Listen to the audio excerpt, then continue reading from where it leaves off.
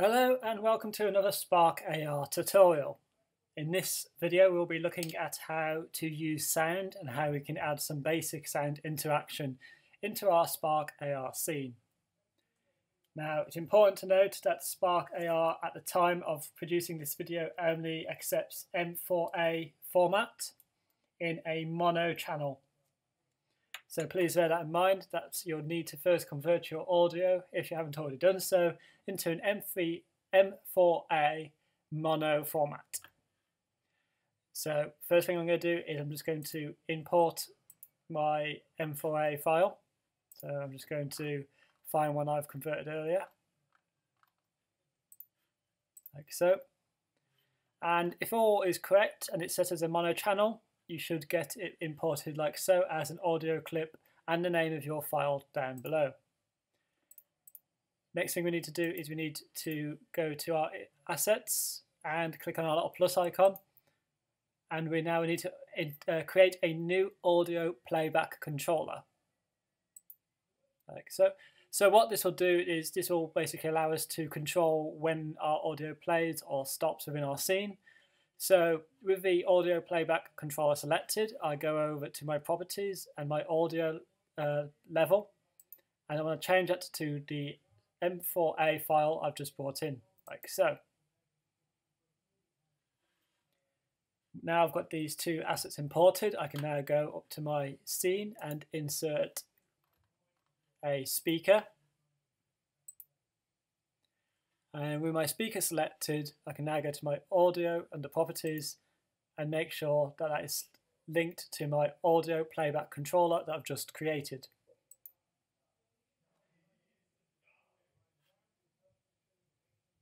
Now that I'm here, I can now adjust the volume and whether it's audible or not. For now, I'm just going to bring this down a little bit because I do know this audio clip is a little bit on the loud side. So now what I want to do is now control when our audio plays. So to do that, I'm going to click on my playback controller. I'm going to click on this little circle next to the play button to bring up our editor to make things a little bit easier for speed reasons. And within my patch editor, if I right click and add in a screen tap like so. So this will mean every time my screen is tapped, I want it to perform a function.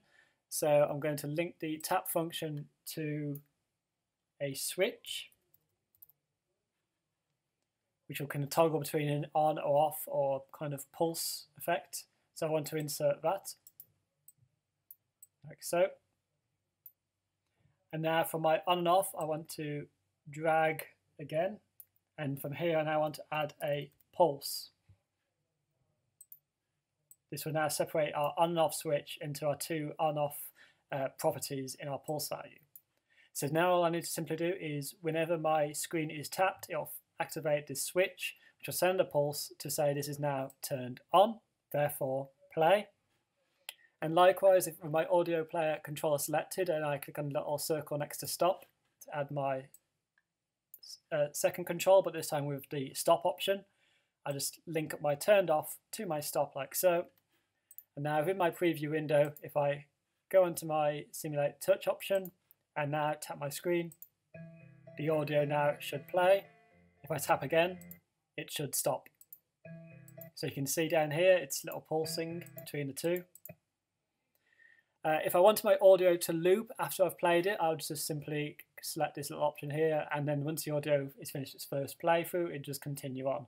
Whereas at the moment, once it's finished its first playthrough, it would just simply stop, waiting for future tapping, essentially. So that's a very basic overview and introduction into using audio within Spark AR.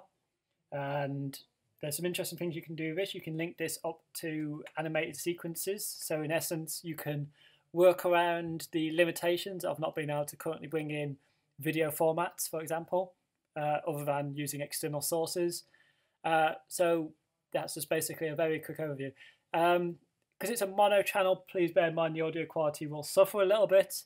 So bear that in mind when producing your sound. Thank you for watching.